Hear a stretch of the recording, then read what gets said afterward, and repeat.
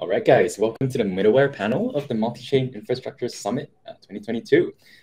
Today, I'm joined by four incredible founders building middleware for our applications and organizations, and I'm excited to talk us through what they're building and the things that the decisions they wrestle with every day. Just to kick us off, we'd love to introduce our panelists here. There's David from Lit Protocol, Harrison from Fleek, Yannik, and Paul from Notifi. Hey guys, how you doing?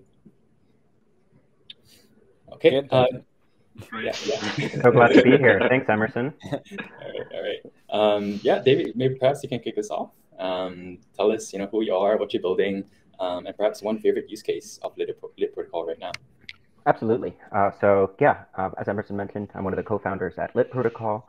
What Lit functionally is a decentralized key network that does key management, and the service that is offered on top of that decentralized key. We can go into some of the details about how that works with multi-party computation and threshold cryptography in a little bit. But functionally, the services that developers are able to use with this key store is programmable encryption and programmable signing. So for a Web 2 analogy, basically you can think about this as like a serverless function plus a key management store, but that's distributed and fault tolerant. And so as mentioned, there's kind of, just as there is with any asymmetric key pair, there's two core services with this product, which are encryption and signing. On the encryption side, one of the most exciting use cases is the use of this technology in Web3 social media. So products like Lens Protocol and Orbis use Lit for token-gated chat and token-gated posts and content. And what's really cool here is that those chats and that content is stored on the open web in systems like IPFS, Arweave, Filecoin, and Ceramic, and then users can perform the decryption when they hold a given NFT or are a member of a certain DAO. So that's on the encryption side. On the programmable signing side, there's a bunch of really, really exciting use cases unfolding, a lot of attention around private key abstraction. That's probably where most of the focus is right now.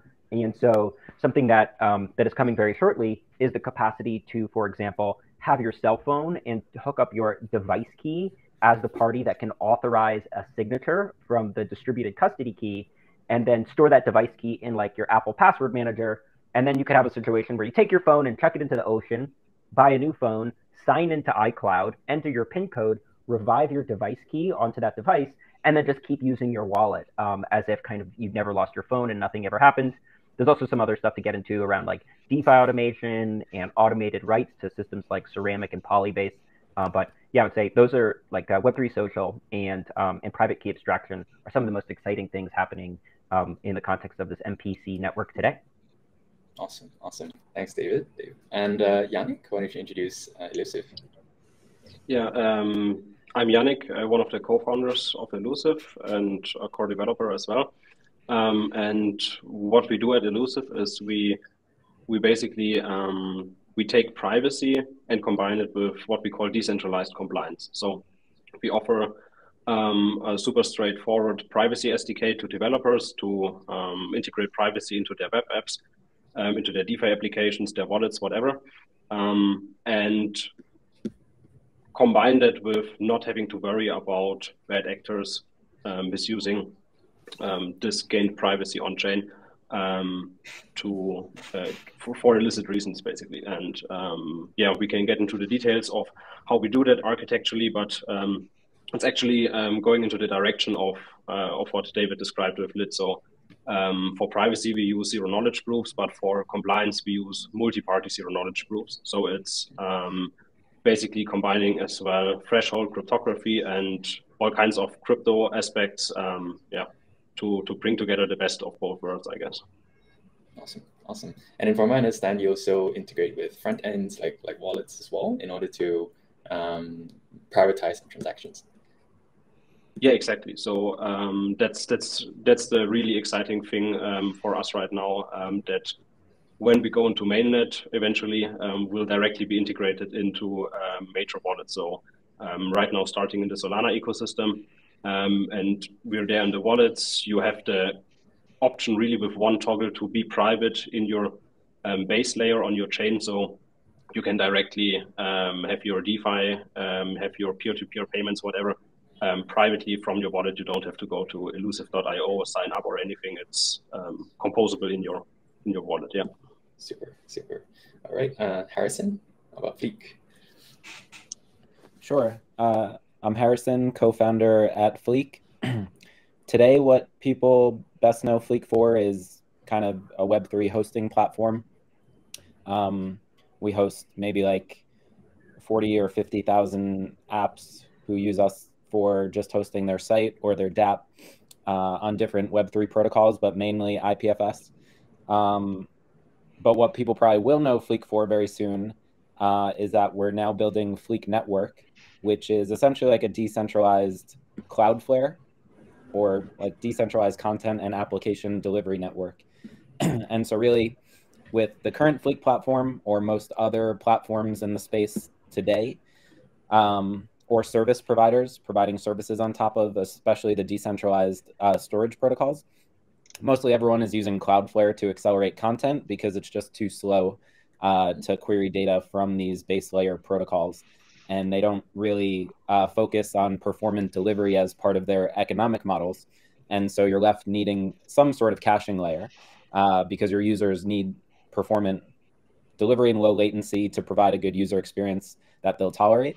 And so really that's the area Fleek Network is aiming to like serve for the Web3 stack, is really just accelerating content, starting with static content from these storage networks, but it's agnostic to the underlying layer. So you could even accelerate content from Web2 storage providers, but our focus is on the Web3 ones, but it works for anything.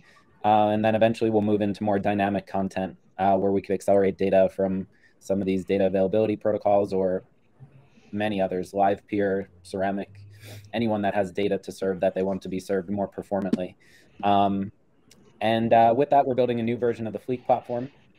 It's way more on the Web3 side of the spectrum versus sort of the Web 2.5 area we sit in right now. And that's got a lot of cool features. Maybe I'll get into more of those on this panel, but working on cool things like having all the sites or apps be mutable on-chain NFTs that you can mint or potentially your users can mint. And that opens a lot of cool possibilities for censorship resistant and alternative access points to these dApps, besides just relying on browsers and DNS access. So yeah. Super, super. Much needed, definitely. And Paul, how about Notifi? Yeah, sure. My name is Paul. I am one of the co-founders at Notifi. Notifi is what we call colloquially the Web3 Twilio. We allow developers and builders to really be their customer engagement tool set to provide communication rails back to where their users live today. So we provide everything from on-chain to off-chain communications, and we allow basically projects to send messages to their users directly in the channels they care about the most, whether it be email or SMS or Telegram, Discord, but essentially we see ourselves as a infrastructure service in Web 2.5, and we provide the facilities to provide open communication back and forth from users to the projects. So yeah, that's a little bit about us. Awesome, awesome. Thank you. So I see quite a few common trends here, right? Like as Middleware, you're building new functionalities like privacy into front ends like wallets, and I also see a lot of abstracting of complexity, like messaging protocols, and simplifying access control for developers in Web3 as well. And with these easier experiences, sometimes perhaps brings some points of centralization. And I'm wondering, what are some points of centralization there are in your stack, and what made you decide that to bring that off-chain and potentially, get that path into decentralization in the future? Maybe David, I can start with you. Yeah, absolutely. It's an excellent question, and I think a very practical one of how new cryptographic and kind of privacy technologies enter the world. The main thing for us in terms of what's centralized today, it's November of 2020, is that we have node architecture, but we're currently running all of the nodes with an intention to start decentralizing those in January. And that's largely just because there's a lot of research and development to do. Lit, just for a little bit of context, will never be something fully on-chain, given that it's a key management system and you don't want to store those key parts on-chain. So this is a separate piece of decentralized infrastructure that will always be off-chain and is in its own process of progressive decentralization. And yeah, the reason to start there, as mentioned, is in the context of research and development. So because we're kind of rolling some of our own crypto here in terms of cryptography, a lot of the underlying packages that we're leveraging for things like distributed key generation, proactive secret sharing, these are some of the core components that are used. Kind of before we started working on this in the context of building this out as a decentralized network, largely these technologies were used by system administrators in centralized organizations. And oftentimes when you really kind of dig deep into something that's like a distributed database or something that is a decentralized technology, you'll find the notion of a central dealer in the context of how those technologies work. And frankly, a lot of our engineering work has been stripping out that central dealer and implementing smart contract-based systems for how the nodes can communicate. And that's just like a non-trivial engineering task, and very much our priority to kind of like do that in a safe and secure and audited way. But there's certainly a lot of engineering hours that go into stripping out those central dealers and replacing them with distributed systems. And for the reason of having to do that R&D, test things, make sure it works, being able to have the nodes run centrally today makes that iteration and product development cycle much more rapid. Got it. So I hear that you're keeping the node networks right now centralized so we can have more time in R&D and in order to provide safety for the future decentralized network as well. All right. And Yannik? Yeah, so I think it makes sense to give you a quick rundown of how the architecture itself looks.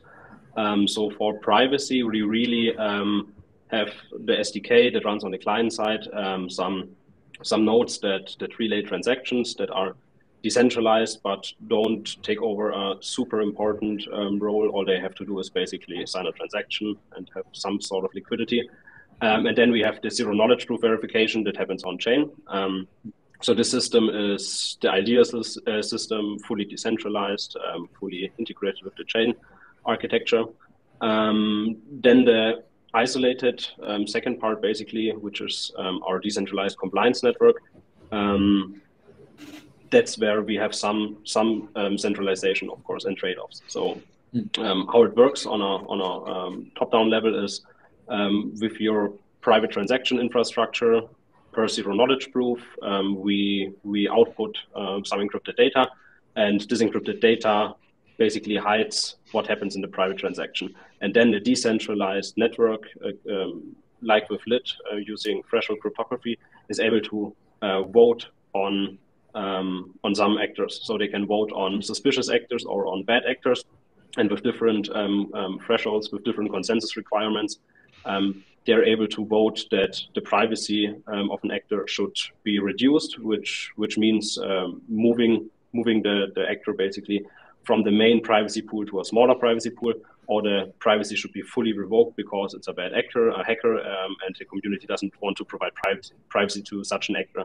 And here you can really see that this is some sort of centralization. We have a voting body that in itself is decentralized, but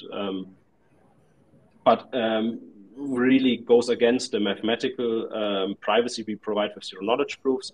And so the goal with this is to make it fully decentralized, make it worldwide, and have it be a fall-safe system basically for the important cases where globally you have consensus of something like 90%, where you say, okay, this is definitely some actor that we shouldn't provide privacy to in our protocol because our privacy protocol should be sustainable, something like this. So that's where we want to go, basically.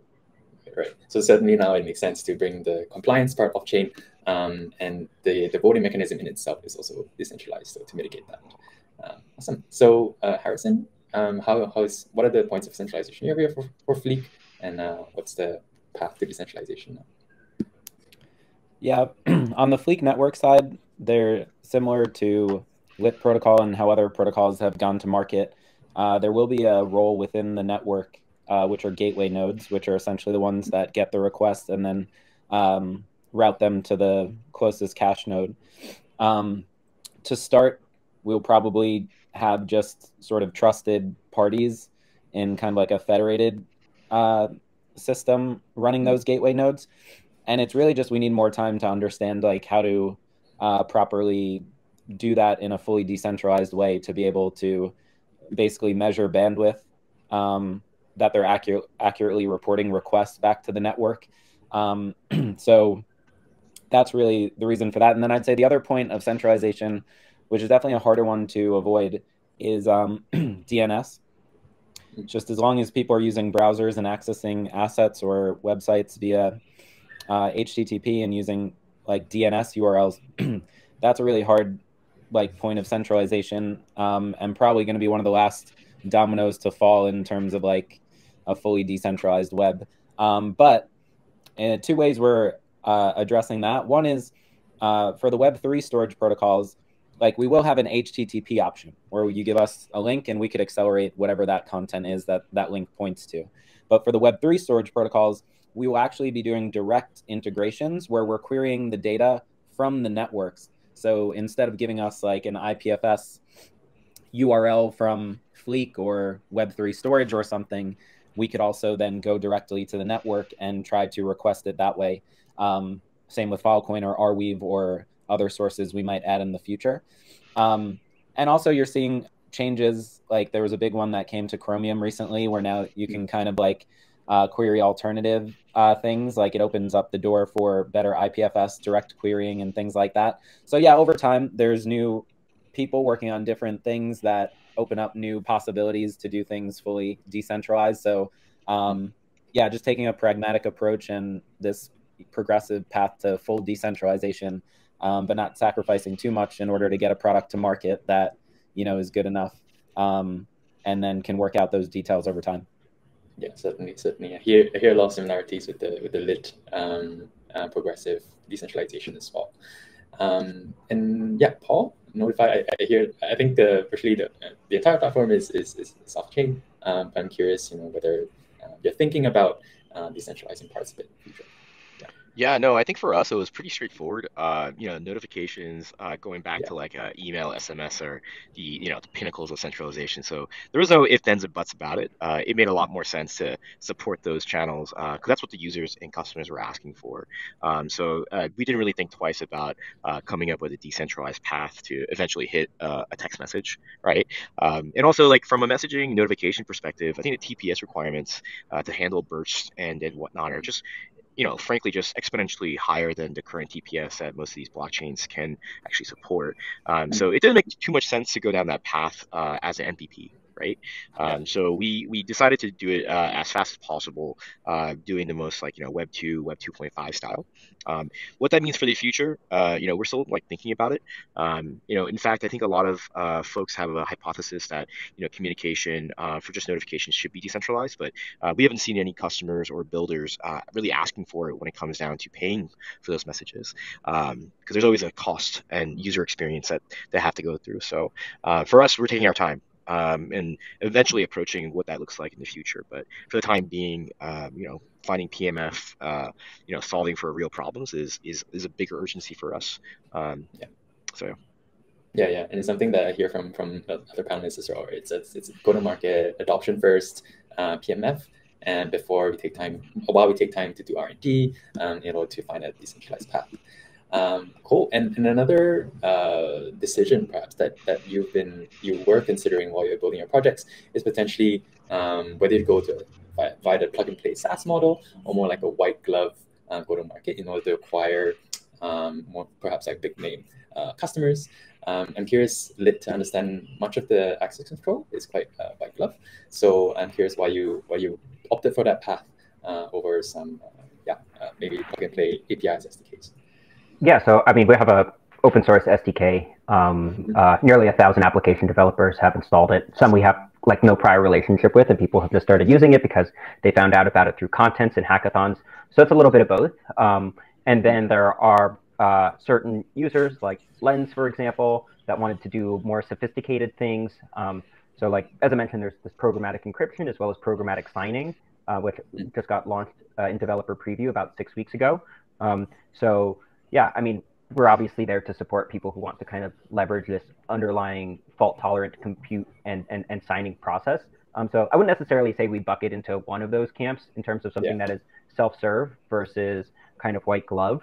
But just in the same way that like AWS and Azure and Google Cloud have account reps for people who want to do things more than just the basic use of those compute capacities and are there to support their users. We, of course, are there as well. And some of the most fun and exciting parts of that conversation is introducing somebody to this capacity that may have never heard of it before, such that we can like ideate and jam. And some of our most exciting days are when somebody gets a conception of the capacity that is available with either programmatic encryption or programmatic signing and proposes a use case that we have never heard before. And so when that happens, that gets everybody on the team really excited. Nice, nice. How about Yannik?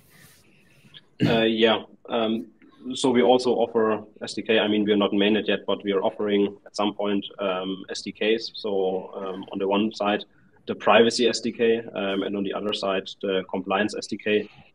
So the privacy SDK is directly integrated in wallets, and there it's, of course, with big names, an interactive process where you have out, where you work together, and the same for the compliance SDK, directly integrating it into block explorers, looking for the needs.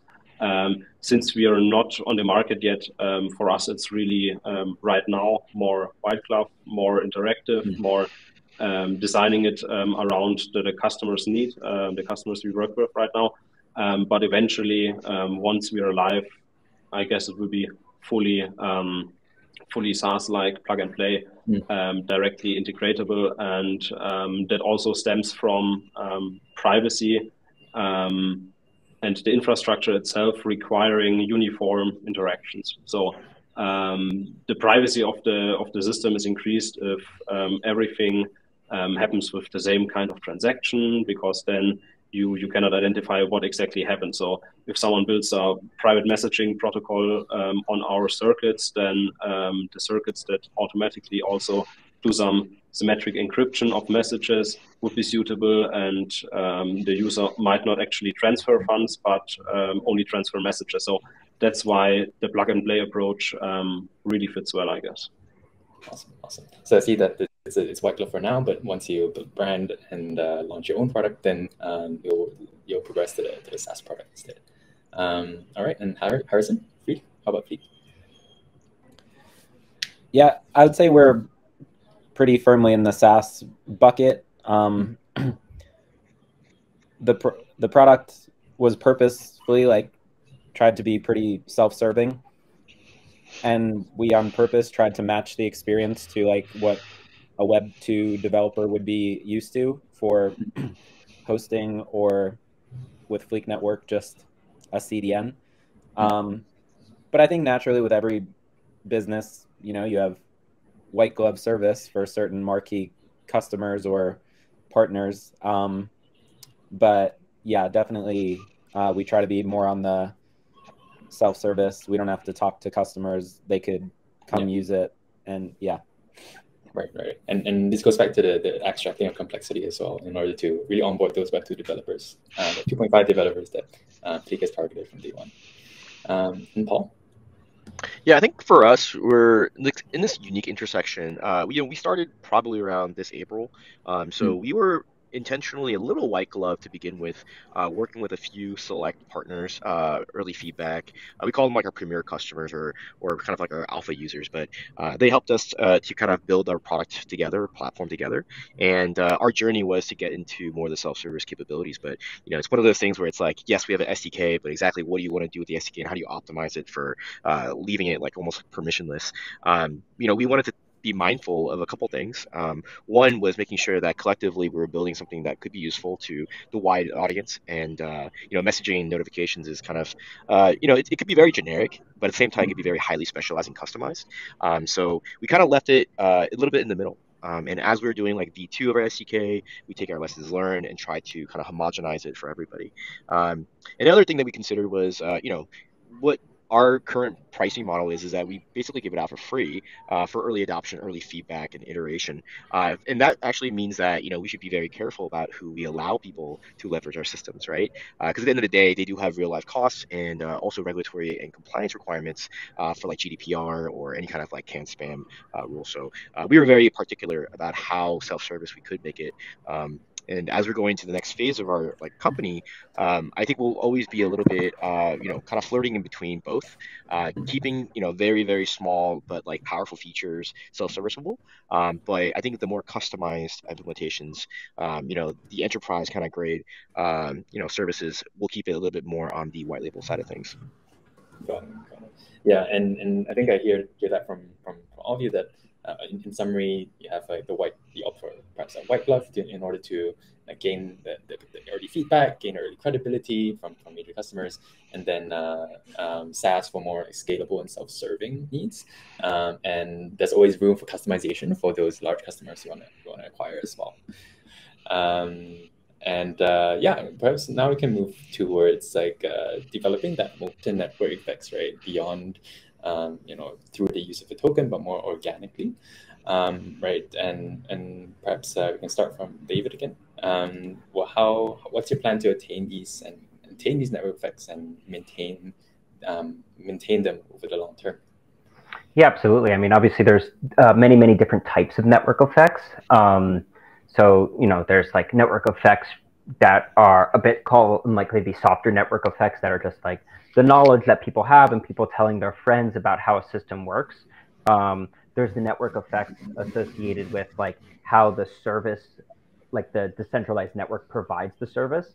But to me, the most interesting network effect of note is that, so as part of this distributed custody key, we have something that we call a PKP. It stands for a programmable key pair. This is a programmable distributed custody wallet. And basically, it lets you to start thinking about the wallet itself as a place to encode application level logic. What should be signed and when? This is applicable for writing data to off-chain, on-chain, enterprise use cases. And the contracts or applications or functions that any given developer would write to dictate how this distributed custody key would sign, those are in public. And so as more and more people use the system, there is a supply of more and more packages, kind of similar to the way that like people like using JavaScript because there's so many available packages on NPM. And so that's where I think really one of the strongest network effects in this project is, which is to say that for every new person that comes in and wants to build something with programmatic signing, as time passes, there's more and more kind of open source code for that individual to use in attempting to kind of like accomplish whatever their product directive is. It's very cool. It's very cool. So the more people use it, the easier it gets for other people. Yeah, and how about Elusiv? So we actually have some interesting network effects right from a technical standpoint. So the way privacy is achieved is on a smart contract level. When you have a protocol that ends up transferring funds out of it, you would say, okay, what's the identifiability of an actor? That's your privacy. How identifiable is an actor? That's 1 over the number of all participants in the protocol in the ideal case. And that shows that the more users the protocol has, the better the privacy is, the more users are attracted. So that's one big network effect itself that can be captured. And another interesting network effect that we have based on our technical implementation is that because zero knowledge proofs can be verified in batches, like we see with rollups and technology in that area, what we can do is we can have instant transaction settlement when users want to transact and send funds. When the network that relays the transactions has some enough liquidity, they can provide the liquidity and say we'll verify the zero knowledge proofs on chain at a later stage when we have enough to be batched together. And so when we have high network throughput, we can use that to have instant settlement and fees basically at 0 because we can batch many proofs together. So that's another network effect because the more users, the cheaper it gets, the more attractive it is. I think what's also interesting is that the longer your privacy protocol lives, the higher its value gets because you have more users. And what we can see when we take a look at Tornado is that at a certain size of the network, it most likely collapses when you don't think about compliance, because then you have illicit actors that are attracted to the protocol because they can use it for illicit reasons.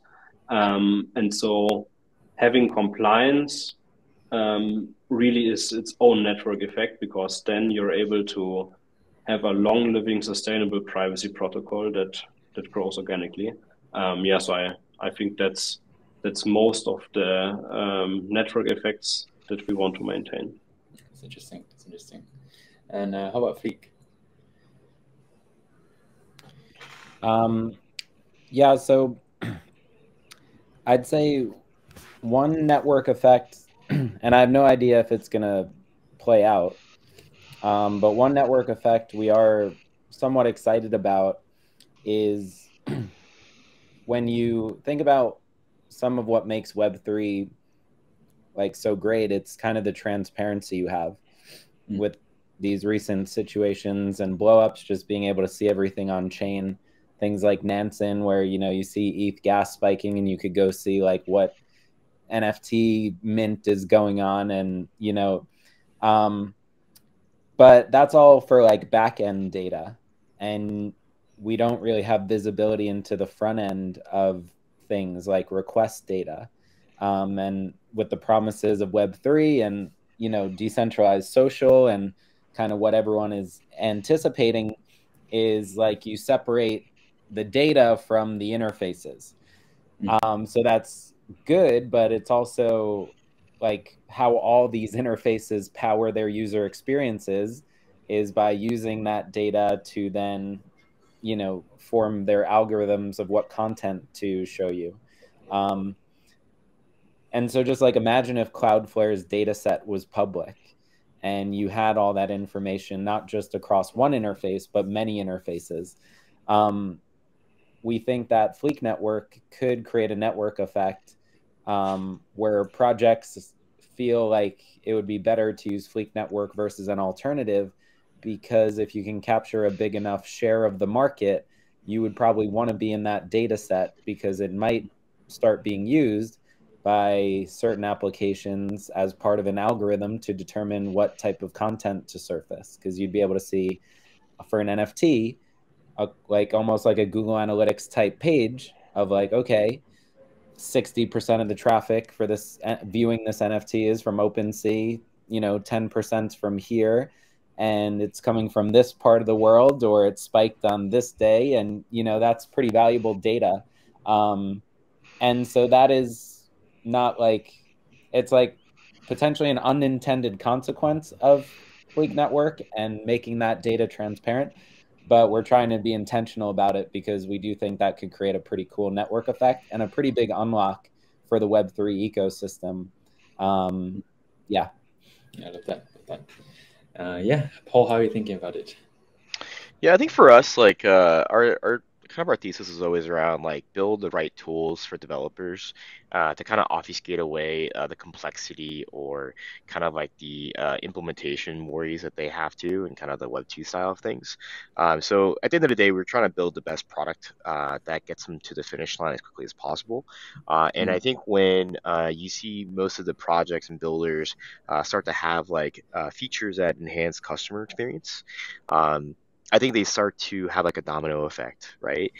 For so long, I think notifications and messaging in Web3 were kind of like long forgotten. It was always kind of like deprioritized.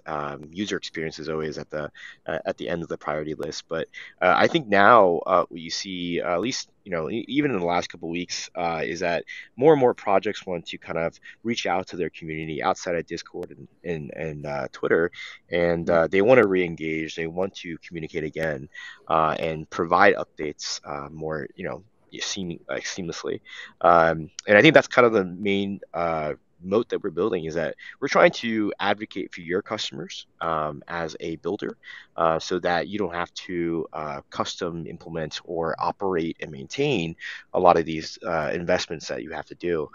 So I think that's starting to really compound with a lot of our projects going live. We started in April with one integration, and we have now 25 across 3 L1s. And I think that trend is ticking up as more and more projects realize that customer journeys are important, and just general like insurance policies on things that are happening on chain with your project is kind of important. So that's the moat that we're trying to like really exemplify. Going to hacker houses and really advocating on behalf of their customers to kind of elevate their project a little bit further. In terms of the network effects thereafter, I think we take a little bit of a Web 2 approach at this, kind of doing a page off of Twilio's handbook.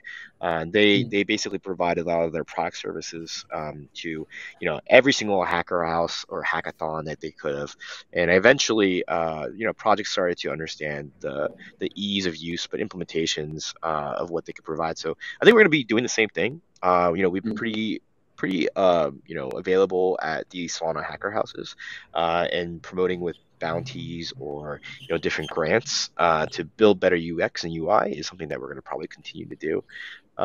So yeah, that's a little bit about kind of our plans. Awesome. And now that we've gone through all that, I'd love to point us towards the future, and perhaps like in 3 years, in the next cycle, what's one use case that you're very excited for and hope that can be built on your infrastructure? Yeah, this is hopefully it doesn't take 3 years. First, I'll start with that. So, I mean, I think in the context of basically at the combination of this notion of programmatic signing and programmatic encryption, one of the things that we're really excited about, and I'll describe it in a general sense first and then can get a bit more specific, is basically having people be able to have agents, like automated applications that govern the use of their sovereign funds and their sovereign data. So like an example on the non-financial data side is today the paradigm around data consent and selective disclosure from an individual to an application is mediated through gigantic Web 2 conglomerates like Google and Facebook. And what I'm specifically talking about is a world where you go and log into a website with Google, and then you get a prompt that says, hey, this website would like access to your contacts and calendar, and you click accept, and then that data is sent from Google to that application via some specific scopes. I think what I'm kind of getting at here and talking around about like agents that are acting over your data, at least in this non-financial context, is what that starts to look like more as a first-party relationship, where the user travels around the web with their own encrypted data store. And I think it remains to be seen whether the user data lives on decentralized web nodes a la Jack Dorsey and AT protocol, or on systems like Ceramic and Polybase. But wherever the data ends up being stored in earnest, there will be a mechanism where selective disclosure and consent is required, whereby an application can start to read data from a user's private data store, and then in turn write data back to that user's private data store. And so as a result, we start to see a much more networked view of the whole internet, where users are traveling around with their own, sometimes people use the metaphor, data backpack, and that data backpack is connected to every application that individual uses and all of their friends. And on the back of that sovereign data and automated rules to govern it, I think that we will see whole new categories of applications emerge on top of that. For example, like search is a prominent aspect of Web 2. Obviously, Google is one of the leaders of Web 2 and brought Web 2 brought Web 2 to the world in a way. And so I think you can start to really imagine like fundamental applications that are different in the context of an open data web. For example, right now we probably all take our notes in some kind of closed ecosystem, whether it's Notion or Apple Notes or Roam, but it's not too hard to imagine a world where we start taking our notes in an encrypted format on systems like IPFS and Ceramic, where there's rules, using lit, for example, around selective disclosure and who can read them. And you can start, and what I'm getting at here is you can start to reimagine applications when the user has their own encrypted private data store, such as search. For example, let's say you enter a search term like early stage venture capital, and instead of just seeing web results, you also see the fact that, oh, Emerson over at LongHash Ventures has written a bunch of stuff about that, and you have this search bot crawling that in some kind of privacy preserving way. And then all of a sudden, you can have like interest graph and social graph layered into something as fundamental as search, because the data is kind of like in there in a privacy preserving way on the open web. So that would be like one example of something that gets built on what I'm really excited about seeing, which is users having sovereign data that is controlled by wallets and encrypted. So kind of embedded into the way that people are interacting with Web3 today. Awesome. Yeah, I think that's quite a few identity projects that I've been talking about. Interoperable identity, bringing from one application to another. But it's another thing to selectively disclose what data you want to release onto the open web. And in that sovereign ownership, you own that selection as well in order to what you want to disclose and what you want. It's an amazing thing. I mean, I guess just to comment on that, like, it's almost like in the web today, talking about identity, like you or every given individual has like a different archetype around their identity on any given web platform. So you're the business person in LinkedIn, you're the NFT degen on Twitter, you're like the cool gardener on Facebook, and the fashionista on Instagram, for example. And I think what we can head toward collectively as an industry is a world where, rather than your identity being parked or siloed in these various Web 2 walled gardens, you as the user, you travel around with multiple identities, and you basically sign in with a given identity. Go, for this website, I'm the gardener, and for this website, I'm the professional. And you go, which identity do you want to log in with? And you basically have those as your data, and then you get to decide who you want to be based on the type of application or individual that you're interacting with. It's very, very interesting. Very interesting. Yeah, and Yannik, what could be built on Elusiv? I guess I have a bit more condensed and concrete answer.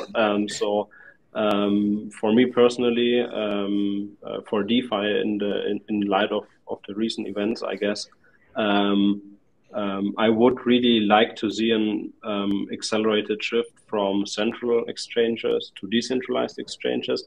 But one hindrance there, really, I think for many users, is the lack of privacy. And for private exchanges, we already have private exchanges, but the adoption there also is not that great, I think, because of problems with compliance. So I would really like to see some decentralized exchange that leverages both privacy and decentralized compliance to allow for more self-custody. Very timely in these circumstances today. And Harrison? Yeah, I would say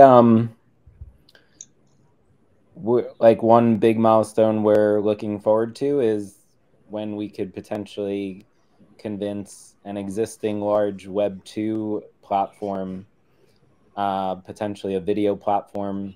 Video is a huge part of the just global bandwidth market.